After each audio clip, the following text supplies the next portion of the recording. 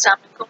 My name is Dr. Rabia from Anatomy Department, Sahara Medical College. Today the topic of discussion is the general features of femur. The main objectives are to identify the important features of femur, to side determine the bone and determine the anatomical position of this bone.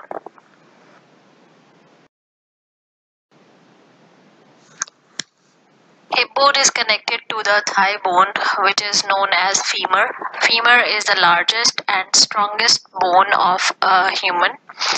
Its length is approximately 1/4 of the length of total height of that person. So it is also the most important bone, transmitting the half of the human weight. Now, femur is attached on its upper end through hip joint to the hip bone, and at its lower end at knee joint it is attached to the leg bones, which are tibia and fibula.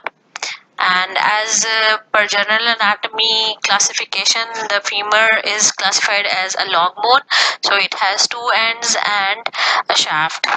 Further, we will discuss each part separately.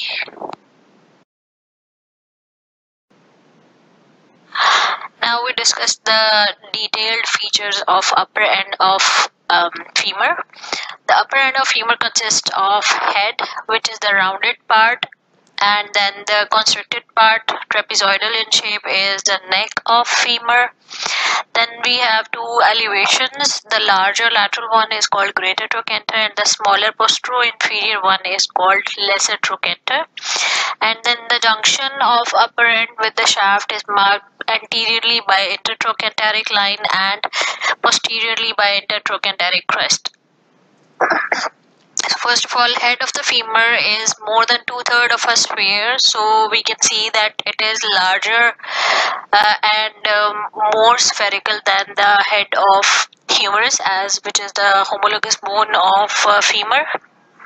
The head is completely covered by articular cartilage as seen in the above small diagram, but there is a central part just below the center.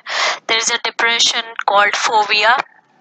Fovea is a pit which is going to give attachment to ligament of the head of femur.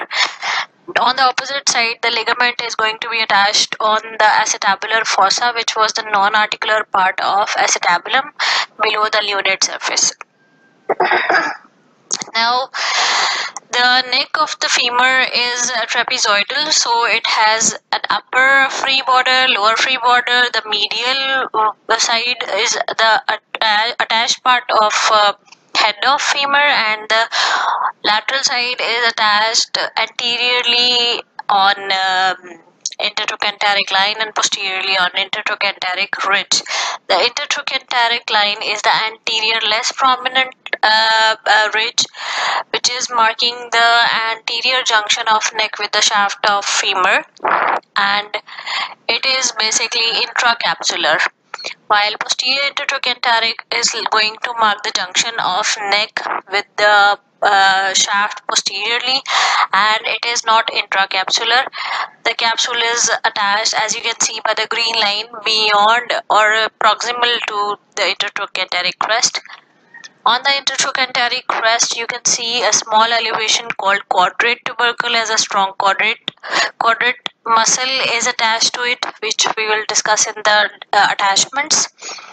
Now, the two elevations, the larger elevation is called greater trochanter, and the small conical elevation, which is pointed postero-inferiorly, is called lesser trochanter, and they have important muscle attachments, which we are going to discuss later. It can be clearly seen that the head and neck of the femur are not in line with the shaft. The upper end of femur is bent as compared to the line of shaft, and this bending can be measured as angle of inclination, which will be discussed later in this lecture. And also this upper end is also making an angle with the lower end, which we will discuss later, which is called angle of torsion.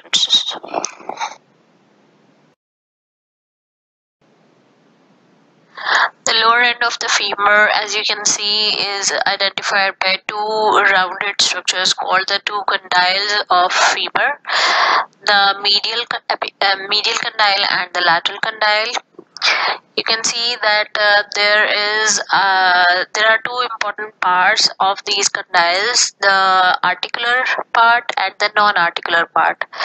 Articular part, you can see that anteriorly this articular part is more pronounced on the lateral condyle rather than the medial one, and it is called patellar surface, as the patella is going to be attached here. Then inferiorly and posteriorly the articular part is going to be attached with the tibia, and all of this articulation is part of knee joint. Anteriorly, the two condyles are connected, and posteriorly you can see the two articular surfaces and the two condyles are separated by this intercondylar fossa or intercondylar notch, and the intercondylar fossa is joined to the shaft by the intercondylar line. And other than that, on the lateral side of the lateral condyle, there is a prominence called lateral epicondyle, and on the medial side of the medial condyle, there is a prominence called medial epicondyle. Just postero-superior to the medial epicondyle is an elevation which is called adductor tubercle, and it is an important landmark as adductor magnus is going to be attached to it, and we'll see it later. Its importance is there. The central cylindrical part of femur is called the shaft. The shaft of femur is narrow in the middle and expanded going above and below, where it is going to join the upper and lower ends. In the middle, you can see on the posterior view that there is a ridge-like prominent border called linea aspera, which has two lips. In the middle of the shaft, the two lips of linea aspera are close together. So, going above and below, these two lips are going to divert. So, in the middle 1/3, the shaft of femur has only 3 borders and 3 surfaces. The two borders highlighted by the green arrow and the orange arrow are the orange one is the medial border, while the green one is the lateral border, and then the posterior border, which is linea aspera, which is having a medial and lateral lip seen in the diagram. And the surfaces of the shaft are the anterior surface, which is present and seen on the anterior view, while on the posterior view you can see on both sides of linea aspera there is medial surface and lateral surface.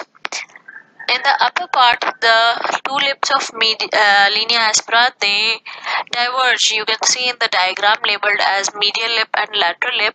So we have a fourth surface, posterior surface also. The medial lip of linea aspera is going to be called the spiral line here in the upper part, and the lateral lip is present with an important roughening called gluteal tuberosity.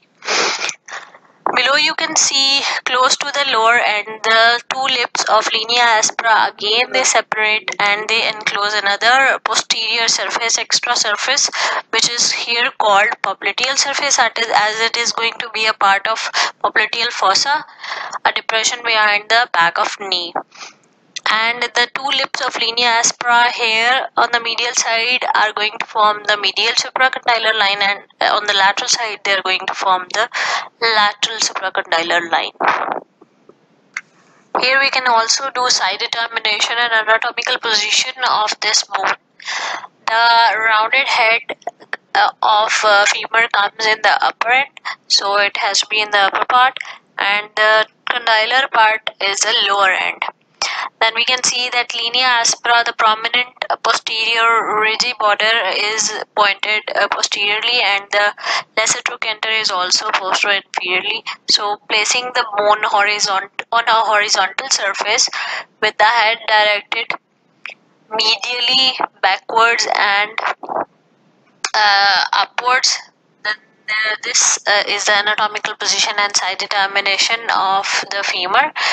In this diagram we can see that the femur is of right side.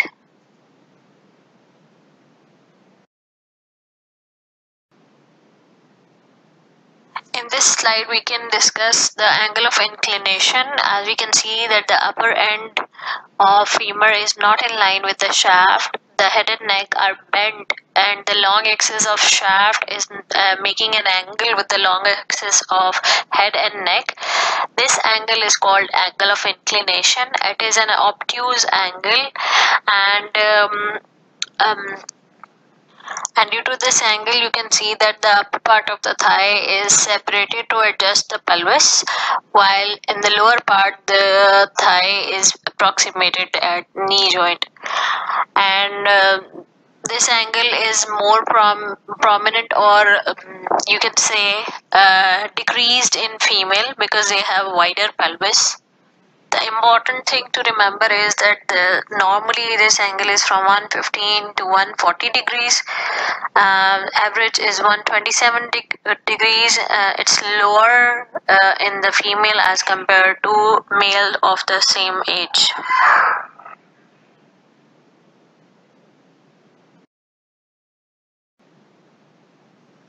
This slide shows that the angle of inclination in early age is greater, that is, it is more obtuse, and with the passing age and growing age, the angle decreases or becomes acuter. You can see in adults it is average 126, while in children it is average 135, while in old age it is coming towards 120.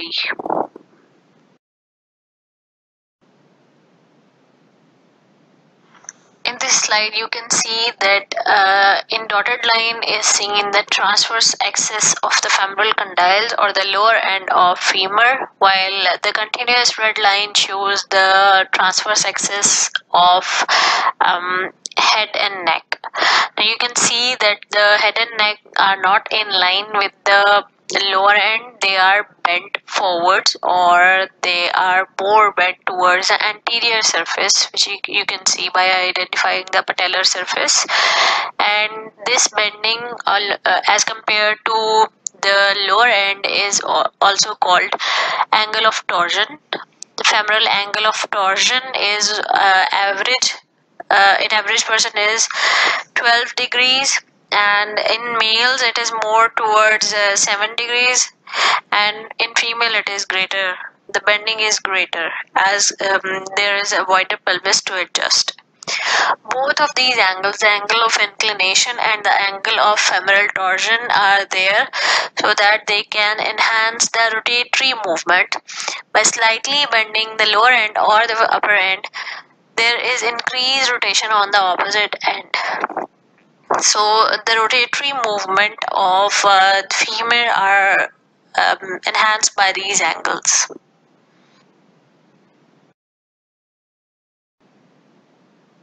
This ends with the general features of femur, and to get a better view, you should visit the following website and the following link and the YouTube, so that you can have a better understanding of the features.